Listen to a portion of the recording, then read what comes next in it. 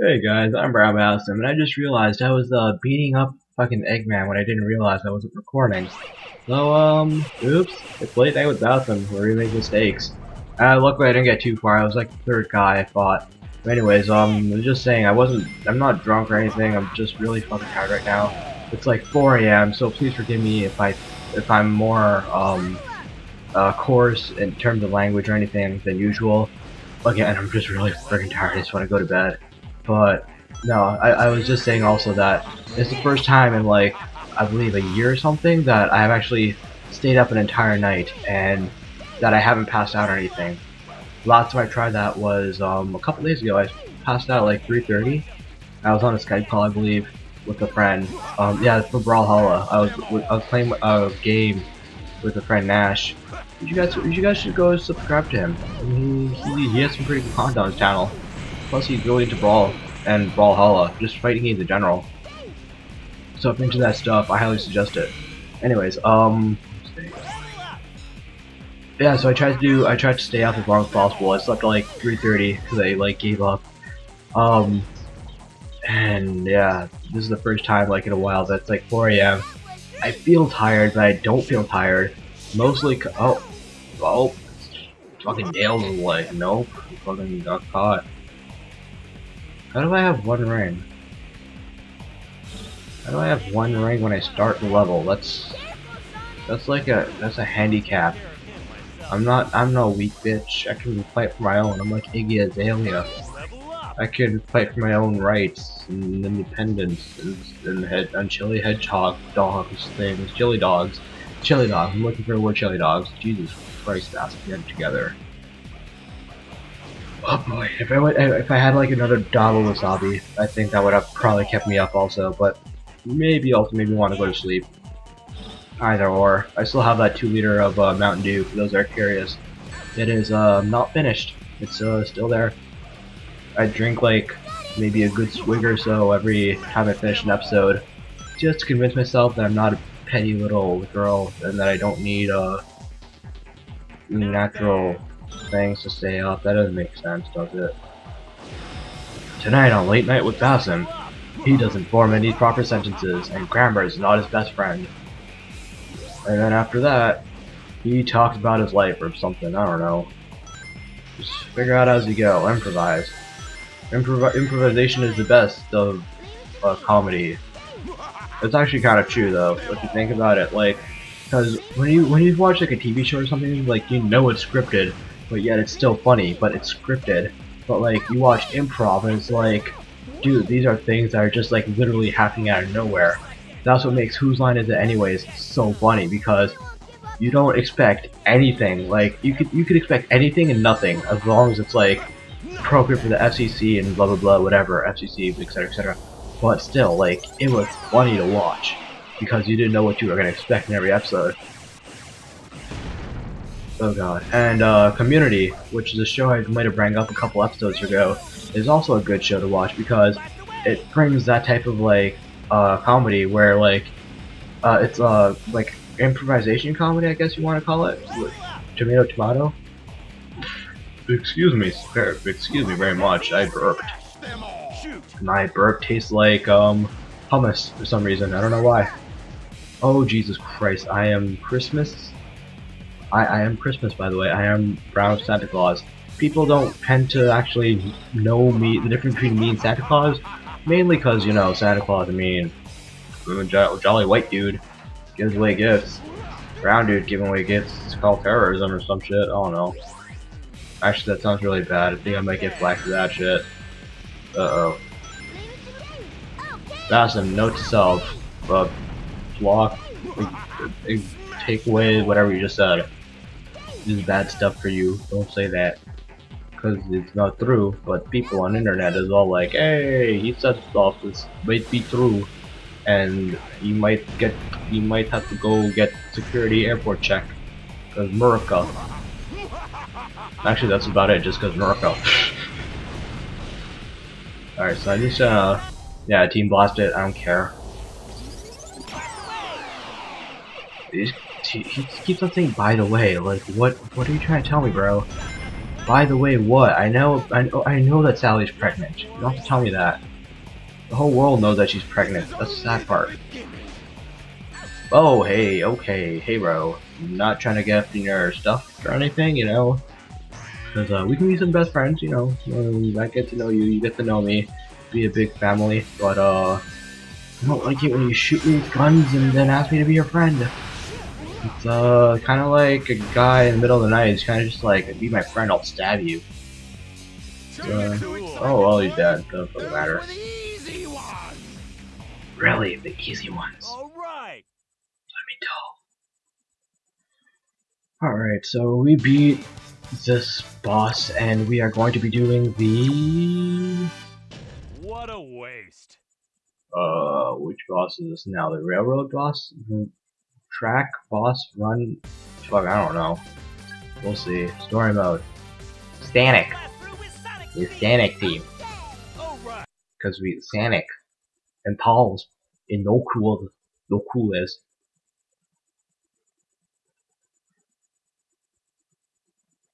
Uh-oh. Pinocchio.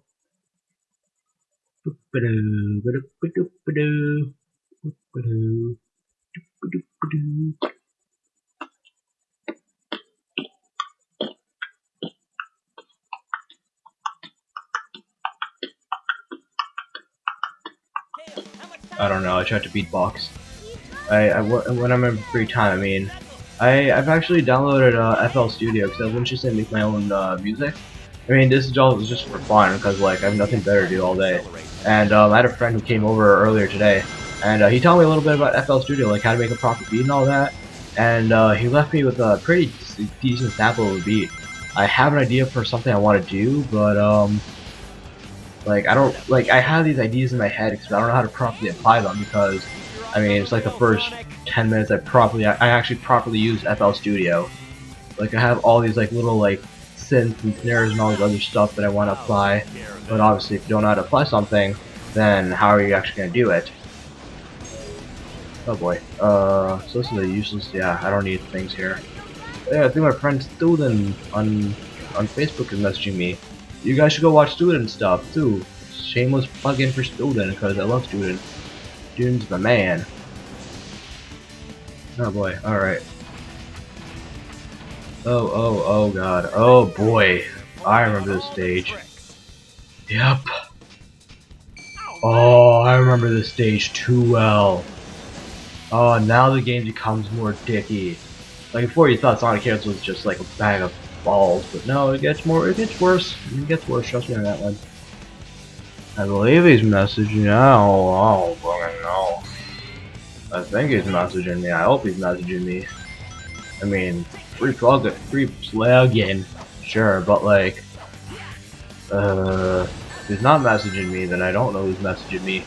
And when you get messages on Facebook, you always want to make sure you're talking to the right person. Because, you know, you have those people on Facebook sometimes. Oh god! What the oh god! What? Huh? Where am I going? Oh shit, I went the wrong way, I died. I'm tired. That bull came out of nowhere, what? Why? What, Mr. Bull, what did I ever do? It's probably because I have Knuckles on my team. God damn it, Knuckles. Because he's red and bulls don't like looking at red because something about their eyesight. And it's like the only color they can identify, I believe, or some shit like that. I don't know. It has to do something with like their eyesight and the way they identify colors or something of sorts. I believe. That's why bulls don't like the color red. Learning on Late Night with Basim. I don't know if I should call it late night or early. Oh, I'm dead. Let's call it Death's Arrival with Basim. I don't know. I have 3 lives left. Fuck. Let's try without losing all those lives, right, Sonic? Because you're the leader of these guys, you know. You gotta keep a firm iron knuckle on these guys. Make sure they don't step out of line, or in this case, step off the fucking railing.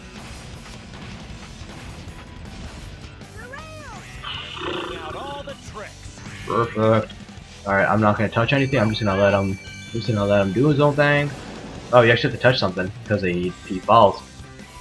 If you don't touch anything, he just falls. It's like this game wants you to like it wants you to like do stuff while it's doing things. But if you do things while it's doing things, it's just gonna fucking break the game.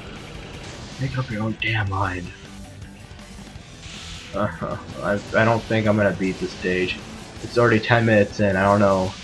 This is the first stage. Oh god. Yeah, no, the tails do it. Yeah, the rails. You notice the rails are gone too, Tails? Not two Tails. I feel like that's a nickname he should have had. You thought you were gonna get me, but you didn't. You done, son? Done. Young goof trooped. Oh boy, you're on the red railing, bro. That's a nice red rail. Road rail to Jackson. I don't know. Oh, there's a checkpoint here I missed out on. That's not good. Never miss out on your checkpoints. Always have a firm. Make sure you're always on your checkpoints. You know, gotta keep up your check game. Because you know, checkers is a fun game to play. I used to play checkers. I used to play chess with my dad all the time, actually. Like when he didn't have a store. Well, this was back when he had a store, actually. Yeah. Like he got like a big checker set deck board. I'm looking for the word board. Yeah, so we got like a checkerboard and a huge set and whatnot. I used to play chess with him all the time. He never got into checkers, I don't know why, but like he taught me how to play chess, and that's like the one fatherly son thing I guess we've ever done. That, and also I remember when I was younger, my family, I mean, right now they really don't like the idea of me playing video games and whatnot, considering like my like school status, like I'm not doing too good and whatnot, and I kind of agree, but like this is kind of like not correlating to this whatsoever. But anyways, when I was younger, I told you guys that my first console was N64, and the way I got my N64 was my dad owned a shop, and he used to like get these I forgot what he used to buy, but he usually like bought something off like this one store, like I guess you could say like his a friend store in a way.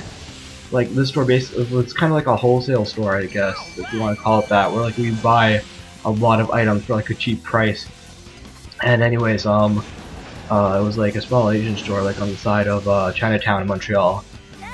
Anyways, so my first time I went there with my dad, I saw an N64 for the first time, and I was like, "Dad, N64," and he got it for me, and I got Mario Kart with it also. So later that night, I was playing Mario Kart, and I remember my dad, yeah, because we got two controls with the thing, so he played as Bowser, and I was Mario, and I don't know how, but I made the correlation that like Mario's the good guy and Bowser's the bad guy because he looks so evil. And as you play the levels, you kind of see like there's Bowser's castle and all this stuff, and I was kind of like, Bowser's the bad guy, and my dad always played as Bowser and tried to beat me. I would always beat him, and I would just be like, yeah, Mario wins, and it's just like little childhood memories. I feel like I'm tearing up a little bit right now just thinking about it. But like, it's like the little things in childhood I've done that I don't know, they just make me really happy sometimes. I'm tearing up right now. I'm not joking. I'm tearing up because like, damn, that was the one thing I really enjoyed in my childhood. Just like me and my dad just playing games together in general, like having good times. And like now, like we'd never have that opportunity, I think, cause like he doesn't really want me to play video games and all, and he wants me to do better in school, and I'm trying, but like stuff happens, you know. Anyways, nice little childhood memory from Basim where he tears up. Leave them to me, Sonic. I don't know. Oh yeah, another good childhood memory with my dad. If you guys remember Pokemon Snap, oh dear lord, I don't see the camera angle. I apologize. So, if you guys remember Pokemon Snap, it's a game on the N64 where you used to take pictures of Pokemon. And, I don't know why, but like, I was really into Pokemon back in my day, but like, I never played a Pokemon game until Sapphire, like I mentioned. So when I saw Pokemon Snap, I'm like, Pokemon Snap, I want it! So again, my dad actually got me the game, but he never understood the whole point of it, of Pokemon Snap, and neither did I really. I never actually beat it until I was like an older age, when I figured out that you actually have to get points in order to advance the game. I was always stuck at the third level, I believe that was a cave, or I think that was a cave level. I'm not entirely sure. But anyways, we had like a small joke how like Pokemon Snap was very bad, because obviously I didn't know how to play the game, and it just didn't make sense to him in general. So when I was like 9 years old, there are the EV games that opened up nearby our store, well, his store at least. So I visited it, and I asked him like, how much did you buy Pokemon Snap for? And the guy said 75 cents. So I told I go back to my dad's store, and he's like, how much are they buying it for? I'm like, 75 cents. So he starts laughing. He's like, just keep the game, because it's not worth 75 cents. So I still have the game, and we have like a small joke also from my childhood where, if you play enough Pokemon Snap, like you're gonna notice how like Professor Oak always talks to you after like a mission or something. He's gonna be like, well done, kid, or whatever. And my dad would just always be like, the professor says? And we always like a small mini joke where like every time I brought up Pokemon, he would just be like, and the professor says? And eventually started applying to like school and whatnot. And it was just like another childhood thing I enjoyed. Just like, I guess like, I got along with my parents, or like my dad at least, very well, just playing N64 all the time. My third game I owned on the N64 was Mickey Mouse Speedway USA. If you guys don't know what that is, that's a ripoff of Mario Kart for Mickey Mouse, and basically like you're running around and what's it called you're basically just like racing around the USA, and like you're just trying to like find your dog Pluto back because some people, like some bandits, like stole him from you. I'm not entirely sure about the whole storyline, but that's as much as I remember. I never actually beat that game in general, like when I was younger, only because I actually got like platinum and whatnot, but there was a stage, I think it was Colorado. It was an icy stage, except like it had a lot of drifting, and drifting in that game was not easy whatsoever. So I played with my dad. I'm like, Dad, can you help me beat the game? And he tried beating the game. He couldn't do it either, because like the trick was you have to actually slow down, and you couldn't drift because drifting in that game was almost impossible for like a regular person, but for an AI it was so smooth. So he tried playing the game, he couldn't do it. And what was it? We played on the New York stage in battle mode, which was like on a cruise ship, and he made a promise to me, I'm pretty sure I remember this one properly. He made a promise to me that when I was older, he would bring me to New York, and he basically like he would basically like just both of us just like visit New York and like see all the stuff that we haven't seen. Because no offense to my dad and anything, like I love the man, but he is like very social awkward, and I kind of got like my social awkward traits from him as well. Like I noticed it like very quickly that like the way that he's awkward and that I'm awkward is like very similar. Okay. And it's not like I don't hate him or anything for that, because like you can't control what you're born with, you know? Oh god, wait, how do I do the stage? Yeah, this one. And I believe it's this one?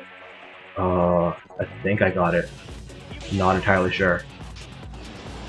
Yeah, so I don't blame him for like myself being like social awkward or anything, because like you don't really know like what you're dealing with until you actually have it, and then once you have it, it's like, oh well. I mean, all you could just do is like work to improve to not have it, or like reduce it to like a more like what's it called, like when you're able to deal with it more and like more like naturally, rather than just like I have OCD and I can't do anything about it, but like you can actually control your OCD. What's that word? Fuck. Anyways, I'm going off track now. I might have mentioned this story actually. My fourth game that I ever owned for the N64 was Donkey Kong 64, and I promised myself I wouldn't tell anyone the story until I actually start playing the game on my channel. But this is kind of appropriate because I'm talking about my dad right now, and honestly, like, okay, this is actually more of a mom story, but also my dad's story.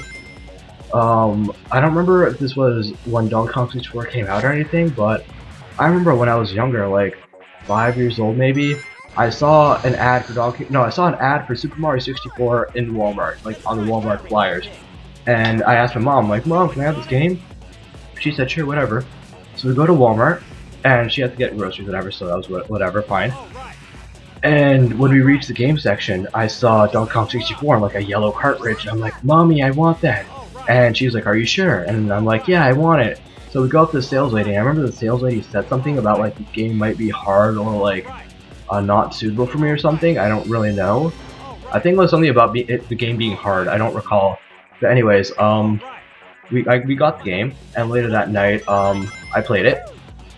And when I started the game up, when you start up the game for the first time, it shows you a small cutscene with basically Donkey Kong and whatever. And during the cutscene, you see King K. Rool for the first time ever. And it was like this huge alligator with pink eye, and it was just really like for a 5-year-old back then. I was just really scared because I thought he was gonna like come pop out of the screen and like eat me alive. So I got scared. I screamed and I ran to the bathroom and I locked myself in the bathroom. So my dad's just like, "What's wrong?" He unlocks the bathroom and he's like, "What happened?" And I'm like, "There's a thing in the game." So he's like, "Okay." He comes, sits with me, and we started opening the game again, and I see King K. Rool again. So I start freaking out. So he didn't really understand what I was scared of, but I knew it was King K. Rool. So I was just like, again, I saw King K. Rool for the second time, and I just like went to the bathroom, like I was just like in tears because like I was scared shitless. Like there was just like snot coming down my nose and all that stuff. It was like pretty nasty. So what he did was he packed away my N64 for a couple of years, and he marked down the day that he packed it up, and he also marked down the day that I would play Donkey Kong 64 again. And throughout the years, like as I grew up, like when I was 6, 7, 8, etc., etc., he would always ask me like, "Do you want to try playing Donkey Kong again?" And I was like, "Nope, I'm good. I don't want to play Donkey Kong," because like I was still scared of Donkey Kong, and I couldn't play the game until like I was 13 or something, and like because I was that scared of Donkey Kong. I thought he was gonna come down and kill me. And considering like there's all these like 3D capabilities and everything, I'm just like he's literally come out to kill me now. So yeah, when I started playing the game again at 12 years old, I started playing it except I was like, this was in my new house, where I was scared going to the basement because it was all dark and stuff. So like, when I started playing Donkey Kong, I'm just like, I'm so gonna die. This is I'm gonna die now. So I started playing it, and I realized it's such a fun game. Then, in my new house now, my dad literally came to the basement. And he's like, he sees me playing Donkey Kong, and he was like really happy because he was like, we're finally playing the game that we were scared of. And even though throughout the years he like tried to force me to play the game, like eventually I finally played it and I got over my fear. And like he was just really, I guess, happy or proud that I finally got over something that I was scared of for a long time. And that's probably one of the most touching moments, other than the whole Mario Kart thing, that I can respect my dad for, because like, I'm tearing up now. God fucking damn it. Like even though I was scared of something or like whatever, he was there for me. And he doesn't watch my YouTube videos or anything, but Dad, if you're watching this, thank you. That's all I want to say. I know I extended this episode for so long, but wow. Oh shit, I feel so emotional right now. Wow. My dad doesn't watch my YouTube videos or anything. He knows that I have a channel, but like he doesn't see like why I make videos and whatnot. But it doesn't really matter, cause damn, thanks, Dad. I guess he's the reason why I play video games. I mean, throughout all these years, he's like the only person I've actually played video games with, like that's an adult. Oh wow! If I look in the camera right now, I'm probably like my eyes are just red and I have like tears all over my face. But like, I guess that's how much I respect my dad. Like, he basically, in a way, helped me grow up to be what I am today, a gamer. And if he didn't buy me that N64, I don't know what I'd be at this stage in my life, honestly. I mean, I'd probably be a gamer, but like, probably when I'm not taking the path of which I have taken right now. I know it's really odd and like not many people are gonna watch this, but like I feel like this is a tribute video to my dad because he basically helped me become what I am today. And without that, I mean, I don't even know what I'd be today. Heck, I could probably be in school right now and I wouldn't even thought of doing YouTube. But like, I'm here right now making a video, which, by the way, I am failing on. I am aware I'm failing terribly in this game, but I'm trying my best to beat the level as well as talking.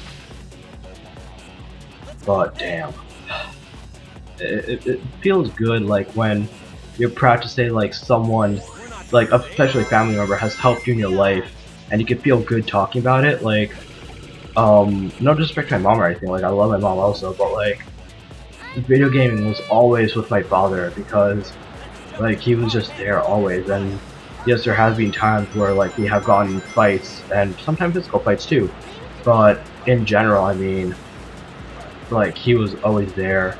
And even to this day, like when he found out that I wasn't admitted to college because of money issues and like the math issues and all that stuff, he said, he kept on, he like at some point he didn't really believe me, but like he said like now I'm learning. And I don't know, it's just like having like the gratifying, like the sense that like yes, someone is actually there to tell me like when I'm doing right or wrong. And I'm only 19, by the way, so like I'm not that old in my life where like I'm just trying to like figure out everything on my own. Like I still have my dad, thank God. But like anything can happen at any time. Oh shit, Sonic's already dead. Fuck me. Oh hey bro, I'm just gonna jump a little. Okay. I'm just gonna not die, I think. That'd be nice. I know this episode's been on for a while, I apologize again. But yeah, I don't think I have anything more to say about my dad now. Even though I really, really love the man. And now that I think about it, I mean, he's always been there for me. What? Seriously? Wow.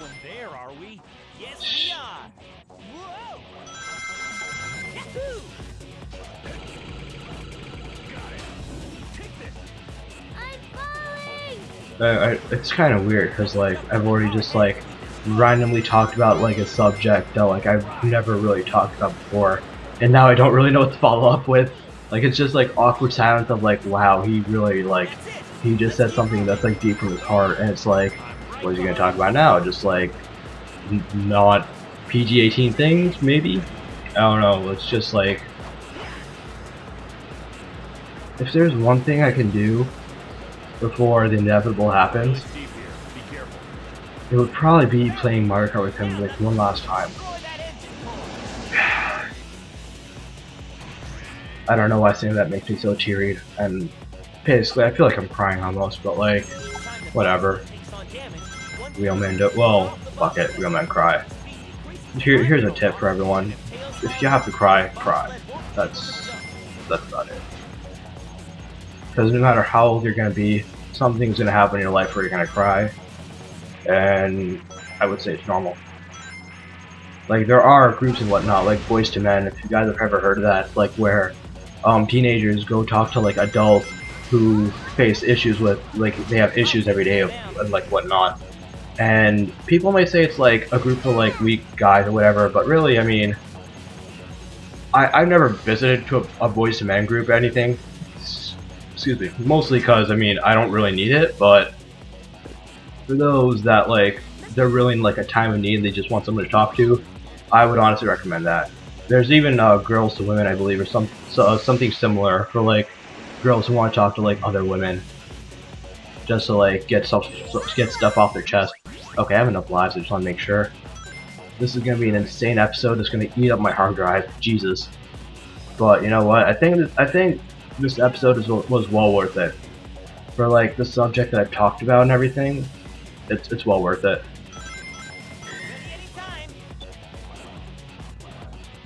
Oh god.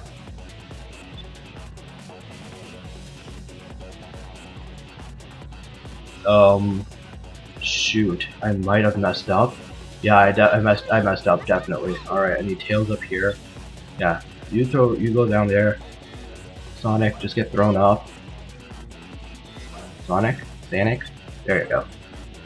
Perfect.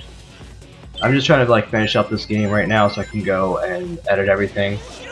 Cause, I mean, I've been recording for like 4.5 hours, including all my errors and whatnot.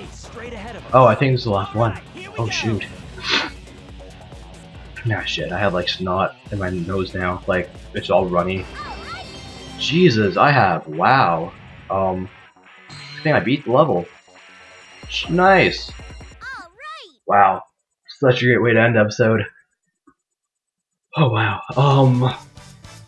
I guess I'm gonna call this episode Ode to Father because he's not dead or anything. And I feel like I really should name it that, but something more appropriate.